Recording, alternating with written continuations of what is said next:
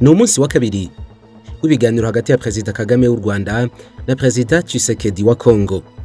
Ni iminsi ibiri ikurikiranya abategetsi bombi bihaye bahitamo ko akazi kabo bagomba kugakorera ku mipaka y'ibihugu byombi, mu burengerazuba ku ruhande rw'u Rwanda no mu burasirazuba ku ruhande rwa Kongo. Perezida Kagame we ntabwo yigeze ava i Rubavu, niho yaraye ku munsi wa gatanu yitegura kwambuka umupaka wa Goma ajya i Goma nyine ku munsi ukurikiyeho wa gatandatu, ubwo ni tariki 26 z'ukwezi kwa gatandatu 2021, aho agomba kugirira ibindi biganiro hamwe na Tshisekedi.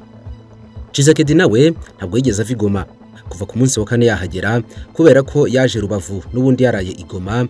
Indege ya gisirikare niyo yahamuzanye mu masaha ya saa 4 z'amanywa ku itariki ya 24 ubwo hari kuwa kane. Hahita rero humvikana ikintu kimwe kandi cy'ingenzi, yuko ubu ngubu muri aka karere k'uburasirazuba bwa Kongo ubundi gasanzwe katari shyashya, ubu kose gacungiye umutekano ku buryo buhambaye cyane, kubera ko hacumbitse abaperezida babiri. Hari amakuru avuga yuko ikipe yose y'uruhande rw'u Rwanda mu bantu bagomba kuba bari kumwe n'umukuru w'igihugu mu ijoro ryo kuwa gatanu bose basabwe kurara i Goma. Abo ngabo barimo abanyamakuru baturutse ku ruhande rw'u Rwanda, abashinzwe itumanaho ry'umukuru w'igihugu, ubwo n'abashinzwe umutekano bo ntabwo twakurirwa tubavuga, kubera yuko murabizi ahantu abakuru b'ibihugu babiri bagiye guhurira haba hamaze iminsi myinshi hari inzego z'ubutasi n'inzego z'ibanga ziba zaraciye ingando, ari naho zikorera akazi kazo. Ibyo byo ntabwo twabitindaho, murabizi cyane. Amafoto yagaragaye ku munsi wa mbere w'uruzinduko rw'aba bategetsi bombi bahura yagaragaje Perezida Kagame na Tshisekedi batembera n'amaguru mu mujyi wa Rubavu. Bafotowe rero bareba imikuku yagiye ica imihanda mo kabiri itewe n'umutingito, barebye amazu yasenyutse, ndetse biro bishinzwe kumenyekanisha amakuru ku biro nanone bya Perezida Tshisekedi byemeje amakuru yuko abakuru b'ibihugu byombi biyemeje gushaka amafaranga yihutirwa yo gufasha gusanwa ibyangijwe n'uyu mutingito. Ku murongo w'imbere mu itangazamakuru hagaragara ibibazo by'umutingito n'iruka ry'ibirunga ko ariryo ryahagurukije aba bategetsi bombi bakamara iminsi ibiri yose i Rubavu na Goma.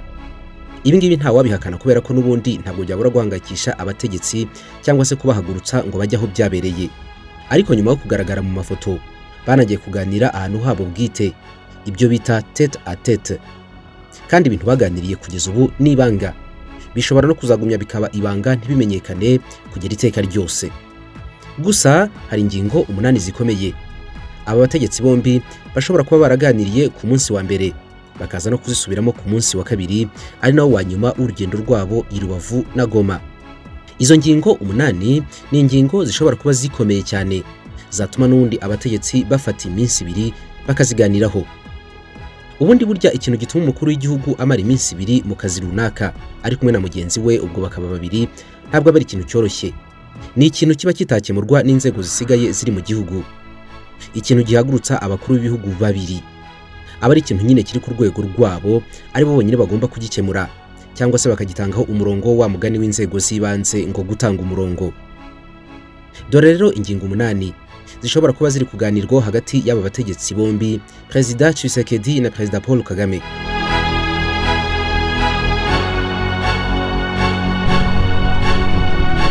Ikintu cya mbere bagomba kuganiraho ni iki ngiki. Ku itariki ya 17 y'ukwezi kwa gatanu 2021, Perezida Kagame yakiriwe i Paris na mugenzi we Emmanuel Macron, amuha ikaze muri Hexagone, amubwira yuko Ubufaransa n'u Rwanda bagomba kubaka amateka mashya y'umubano. Ku munsi wari wabanje ariko ubwo no 16 y'ukwezi kwa gatanu, Perezida Tshisekedi nawe yari yaraye ageze muri icyo gihugu cya Hexagone, bombi barahahurira. Ntabwo bari bagiye gutembera, ahubwo bari batumuye mu nama yiga ku bibazo bya Sudani y'Epfo n'ubukungu bwa Afurika muri rusange mu bihe bya COVID-19. Muri agenda ya Perezida Paul Kagame hari handitsemo yuko agomba kwitabira ikiganiro n'abanyamakuru cyari kubera muri studio ya France 24, kikayoborwa n'abanyamakuru b'iyi televiziyo bafatanyije n'aba RFI. Ni ibitangazamakuru bya leta y'Ubufaransa bihuriye mu kintu kimwe cyangwa mu mutaka umwe wiswe France Media Monde. Ni umutaka ugenzura itangazamakuru ry'amajwi n'amashusho bya leta y'Ubufaransa, France Media Monde. Perezida Kagame yitabira iki kiganiro ku munsi ukurikira uwagereyeho mu Bufaransa, asubiza ibibazo byose birimo n'ikibazo cyihariye kijyanye na mapping report.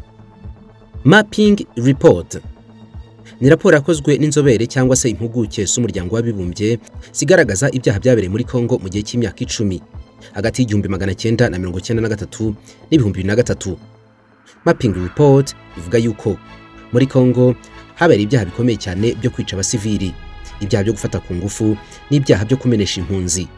Ibyaha ngo byakozwe n'abantu bari bitwaje intwaro baturuka mu gace Kongo iherereyemo. Iyi raporo ivuga yuko muri Kongo habaye ibyaha bikomeye cyane, ibyaha bihanwa na International Humanitarian Law byo kubungabunga uburenganzira bw'ibanze bw'abantu, noneho byagera ku mpunzi hagashinga umwotso. Ni raporo y'amapaje 550 n'inyandiko zirenga 1000 zitwa imigereka y'iyi raporo. Bivuga yuko muri iyi raporo habajijwe abatangabuhamya bagera ku 1280 bose bagaragaza yuko habaye ibyaha muri iki gihugu. Iyi raporo rero mu bantu yatunze agatoki harimo ingabo z'u Rwanda. Muri raporo zigashinjwa kwica impunzi zari zarahungiye muri Kongo ndetse n'abaturage ba Kongo. Byanditswe yuko abaturage bari hagati y'ibihumbi 400 n'ibihumbi 600 bishwe muri ibi byaha byibasiye inyoko muntu muri Kongo. Iyi raporo kandi ivuga yuko yagenzuye inyandiko zigera ku 1500 zagizwe ibanga, ariko ubu ngubu zifitwe n'umuryango w'abibumbye ngo zigaragaza uburyo muri Kongo habaye ibyaha bikomeye cyane, ibyaha byiswe iby'indengakamere. Perezida Kagame rero ibingibi yabibajijweho. Umunyamakuru ati, staying with justice and accountability, last month the Congolese Nobel Peace Prize winner Denis Mukwege was in Paris. Tukiri kubijyanye n'ubutabera n'abaryozwa ibyaha, mu kwezi gushize uwahawe igihembo cya Nobel Denis Mukwege yari hano i Paris asaba Ubufaransa yuko bwatanga ubufasha kugira ngo hatangwe ubutabera ku byaha byabereye mu burasirazuba bwa Kongo n'ababigizemo uruhare babiryozwe. Bivugwa yuko bimwe byakozwe n'ibihugu byo mu karere bituranye na Kongo nkuko impuguke za Loni zabivuze. None nyakubahwa Perezida, uzemera yuko abasirikare b'u Rwanda bacirwa imanza ku byaha byabaye mu burasirazuba bwa Kongo? Crimes committed in Eastern Congo in the wake of the genocide? Dore igisubizo Perezida Kagame yatanze kuri ibi ngibi. As you might be aware, mapping report has been extremely controversial. Niba ushobora kuba warabyitayeho cyane cyangwa warabihaye umwanya, mapping report yagiye itavugwaho rumwe ndetse iranengwa cyane. Hibazwa niba ari ikibazo cy'abanyekongo cyangwa ari ikibazo cy'abaturanyi b'abanyekongo cyangwa abandi bo hirya. Ibyo ngibyo byatumye ikoreshwa mu buryo bwa politike cyane kurusha icyo yari igamije. Byaragoranye cyane kuvuga bagize uruhare ku mpande zombi. Bamwe bakavuga yuko harimo Ubufaransa, abandi bakavuga yuko ari u Rwanda, ubundi bakavuga yuko ari abantu ku giti cyabo b'Abafaransa cyangwa se abasirikare ba Kongo, abandi bakavuga ko ari Abanyarwanda cyangwa se leta y'Ubufaransa ubwayo. Urwo ruhererekane rwose rero rwaje kwinjiramo politiki ihambaye. Byabaye nk'uburozi bwakwiriye Kongo, bigeraho bigera no ku isi yose. Ikigaragara nuko Mukwege yaje kugeraho aba nk'igikoresho cy'izo mbaraga zitagaragara neza, ariko ibyo ngibyo byarushijeho gutuma ikibazo kitavugwaho rumwe. The contamination of it in the region and in Congo is huge and goes global. And of course, there are these things that are hyped and brought up. I think Mukwege becomes just a symbol or a tool of these forces you don't get to see, and he's made a Nobel laureate, and therefore he's told what to say, and that will influence people's opinion and so on. So but it is highly controversial, it's highly disputed, and I don't think it can. And by the way, there are also other reports that dispute and say. Ndetse n'icyagusetsa hari raporo zimwe na zimwe zivuga ibihabanye cyane n'ibi ngibi byo muri mapping report. Zikavuga yuko nta byaha byabereye muri Kongo. Ntabwo ari umuntu ku giti cye uvuga ibyo ngibyo, nta nubwo ari igihugu cyanjye kivuga ibyo ngibyo ko nta byaha byabaye muri Kongo mu zindi raporo. Ibyo ngibyo rero biri kuvugwa aho ngaho ni imikino ya genocide ebyiri ibirimo ikinwa aho ngaho nta kindi. Is playing out here. Perezida Tshisekedi wa Kongo nawe ubwo yari Paris yaje kubazwa kuri iki kibazo. Abazwa uko yumva abakora ibyaha bashobora kubona ubutabera. Yatangiye yisegura ko ataje guterana amagambo cyangwa gusubiza ku magambo ya mugenzi we Perezida Paul Kagame kubera ko ari umuntu agomba icyubahiro kandi babanye neza. Ben d'abord, permettez-moi de vous le dire, je ne suis pas là pour répliquer à mon homologue. C'est quelqu'un avec qui j'ai de bonnes relations, je saurais comment passer le message autrement. Nuko arongera arasubiza ati ensuite, je dirais que le rapport mapping, c'est quelque chose qui a été fait par des experts de l'ONU. Kuri raporo mapping rero navuga yuko raporo mapping ubwayo atari raporo yakozwe n'abanyekongo, ni raporo y'impuguke za Loni. Ntabwo ari abanyekongo bayikoze, nta nubwo aribo batanze ikirego. Ni abantu bafite impamvu zabo bakoze iyi raporo. Nifuza yuko ubutabera bwatangwa ku bantu bose bagizweho ingaruka n'abantu baburiye ubuzima bwabo muri Kongo no hanze ya Kongo hose mu karere. Kuri jewe numva ari ingingo nziza na Kagame yafata, kubera yuko kugeza ubu nta gushinjanya guhari, ahubwo icyangombwa nuko ubutabera bwakorwa. Abavuga yuko batakoze ibyaha, ubutabera nyine bukabemeza yuko ari intungane koko nta byaha bakoze. Icyo jewe ndeba cyane nuko mu gihugu cyanjye habamo amahoro n'umutekano. Les gens qu'ils défendent sont innocents. La justice les innocentera. Quant à nous, à moi particulièrement, je tiens à ce que la paix et la sécurité reviennent dans mon pays. Itangazamakuru mpuzamahanga ryatangiye kuvuga yuko aba bategetsi babiri bashobora kuba banyuranyije imvugo, ndetse yuko ibingibi bishobora gutuma haduka umwuka mubi mu karere. Gusa abategetsi bombi ntabwo babitinzeho, uretse yuko kuva n'ubundi bava Paris batongeye guhura imbona nkubone. Ubu ngubu bakaba aribwo bagiye guhura. Iyi ngingo rero ya mapping report bashobora kwitindaho cyane, kandi ibiganiro byo ku rwego rwabo nk'abategetsi bakuru bikaba byatuma iki kibazo kigira ukundi kivugwa cyangwa gifata umurongo muri Kongo. Ikibazo cya kabiri abangabo bombi bashobora kuganiraho ni ikibazo cy'inyeshyamba muri Kongo. Twarabivuze mu kiganiro cyacu cyabanje. Ntabwo byashoboka yuko abategetsi babiri, uw'u Rwanda n'uwa Uganda, cyangwa se uw'u Rwanda n'uwa Kongo, cyangwa uwa Kongo n'uwa Uganda, ntabwo bashobora guhura ngo ntibavuge ku kibazo cy'umutekano w'akarere. Ntabwo bishoboka, cyane cyane ku nyeshyamba zo mu burasirazuba bwa Kongo. Impamvu nta yindi nuko muri buri gihugu nk'u Rwanda cyangwa Uganda bafite ibyo bavugwaho muri Kongo. U Rwanda rwakunze gushinjwa gutera inkunga imitwe yitwaje intwaro nka ADF irwanya Uganda hamwe na Red Tabara irwanya Burundi. U Rwanda rwamaganye ibirego rwivuye inyuma ruvuga yuko ari ukuruharabika, ahubwo ku rundi ruhande ruti Uganda itera inkunga indi mitwe y'iterabwoba hamwe n'u Burundi, urugero nk'imitwe ya FLN hamwe na FDLR zirwanya leta y'u Rwanda. Iyi ngingo rero y'inyeshyamba n'umutekano muke mu burasirazuba bwa Kongo no gushyamirana kw'ibihugu bitandukanye biri muri aka karere izaguma kuba ingingo iganirwaho kugeza wenda mu gihe runaka muri Kongo hazaba hatagaragara umutwe n'uyu n'umwe w'inyeshyamba, naho ubundi izaguma kuba ingingo yo kuganirwaho kugera igihe kirekire cyane. Ikibazo cya gatatu aba bategetsi bombi bashobora kuganiraho ni ikibazo cy'ingabo Uganda amaze kugeza muri Kongo.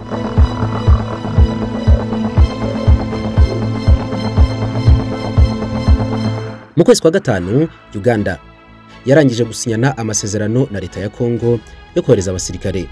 Bivuga yuko bashobora kuba bagera ku 5,000 ku butaka bwa Kongo mu bice by'uburasirazuba. Abangaba ngo bagiye gucunga umutekano w'ibikorwa bihuriweho muri aka karere, birimo n'inyubako z'imihanda ihuriweho. Izi ngabo zoherejwe mu karere nk'aka ngaka gasanzwe ari izingiro ry'amakimbirane hagati y'ibihugu bitandukanye, ntabwo zabura guhangayikisha u Rwanda, kandi birumvikana koko. Ni nk'uko u Rwanda narwo ruramutse rwohereje ingabo muri Kongo bitabura guhangayikisha abaturanyi cyane cyane Uganda n'u Burundi.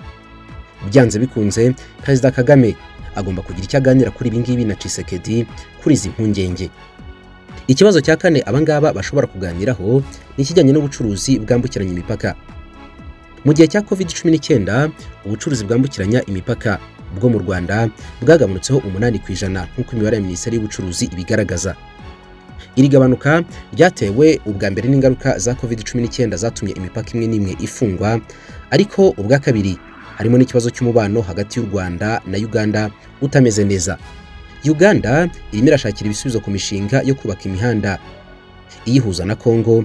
U Rwanda narwo byumvikana ko rukeneye gushaka ibindi bisubizo ngo ubucuruzi bwe gukomeza kujya mu manga cyangwa hari indimuka. Ni ikibazo cy'ingenzi cyane abategetsi bashobora kuganiraho.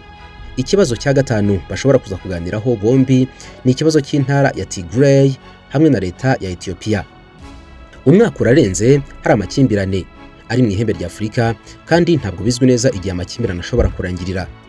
leta y'u Rwanda mu buryo bwemewe ntabwo yagaragaje ahantu ihagaze, niba iri ku ruhande rwa leta cyangwa uruhande rw'inyeshyamba.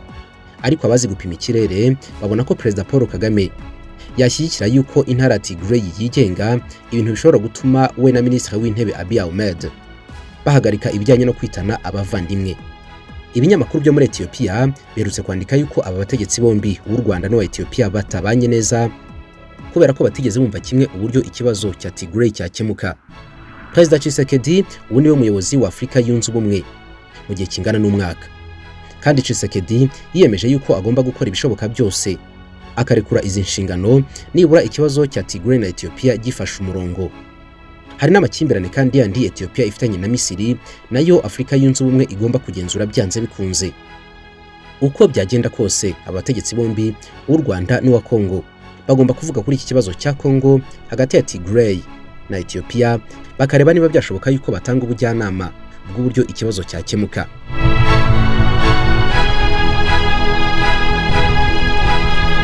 Ingingo ya 6 ishobora kuvugwaho ni ikibazo cy'inyeshyamba z'Abayisilamu mu ntara ya Cabo Delgado muri Mozambique. Perezida Felix Tshisekedi yageze i Goma kuwa 4 aje guhura na Perezida Kagame.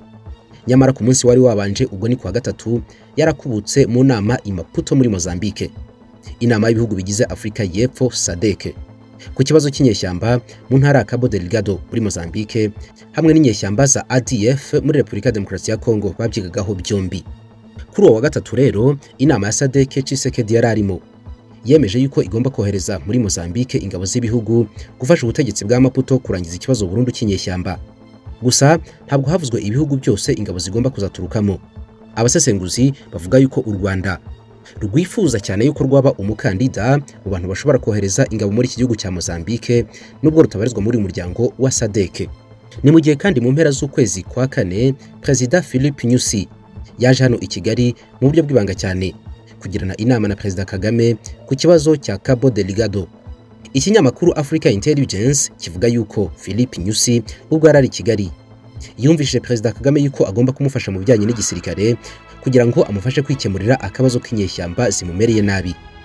Ikibazo cya 7 bagomba kuganiraho ni ikibazo cy'umutekano muri aka karere gishobora gutuma haba ubufatanye bw'ingabo za leta y'u Rwanda n'iza leta ya Kongo mu guhashya inyeshyamba. Iyi ngiyi ni imvugo isa naho imaze igihe cyane ubufatanye mu guhashya inyeshyamba muri aka karere, ariko kuri iyi nshuro mwibuke mu kwezi kwa 3 mu gihe cy'iminsi 4 yose hagati y'itariki 15 n'itariki 19 abayobozi bakuru b'ingabo z'u Rwanda n'iza Kongo bayobowe na François Beya ku ruhande rwa Kongo na Jean Bosco Kazura umugaba mukuru w'ingabo z'u Rwanda bagiranye ibiganiro mu gihe cy'iminsi 4 yose barebera hamwe uburyo aka karere kagira umutekano urambye ingabo z'ibihugu byombi zibigizemo uruhare. Iyi nama yabereye muri Kongo yari ya 2, ariko nanone mu kwezi kwari kwabanje ubwo ni ukwezi kwa 2 inama nk'ingi yabereye i Kigali hagati y'itariki 12 n'itariki 14 z'ukwezi kwa 2. Ibi biganiro by'abahagarariye ingabo byumvikanye ko impande zombi zizajya zihana amakuru yose arimo n'ay'ubutasi. Bumvikanye n'iby'abanyekongo bise surveillance des frontières cyangwa se ubugenzuzi bw'imipaka hagati y'ibihugu byombi. Birumvikana yuko rero ingingo nk'iyi ngiyi abakuru b'ibihugu bagomba kugira icyo bayivugaho wenda igihe bahura, kandi n'ibintu byumvikana barebaho imikoranire igeze. Ikintu cya nyuma rero nako si icya nyuma ni icya 8 bashobora kuganiraho ni ukureba ingaruka z'umutingito n'iruka ry'ikirunga cya Nyiragongo hagati y'ibihugu byombi. Iyi ngingo niyo yanditswe cyane inagaragara mu itangazamakuru, wenda biranashoboka yuko ari ikomeye kurusha izindi zose abategetsi bombi bagomba kuganiraho. Ni nabyo batangiye uhereye i Rubavu, ni nabyo baza gukomerezaho bageze i Goma, ariko ibyo baganira hagati yabo bombi bitagaragarira itangazamakuru birashoboka yuko biri muri izi ngingo twavuze hejuru. Icyo nasoza mvuga nuko ibingi bari bitekerezwa n'abasesenguzi gusa, nta rwego na rumwe n'uru rumwe rwa leta cyangwa se urubishinzwe rwari rwavuga ibingibi. Izi ngingo baganiraho hagati yabo bombi bishobora no kuguma bikaba ibanga ku buryo bwumvikana. Hanyuma rero nanjye mbifurije ibihe byiza naho ubutaha.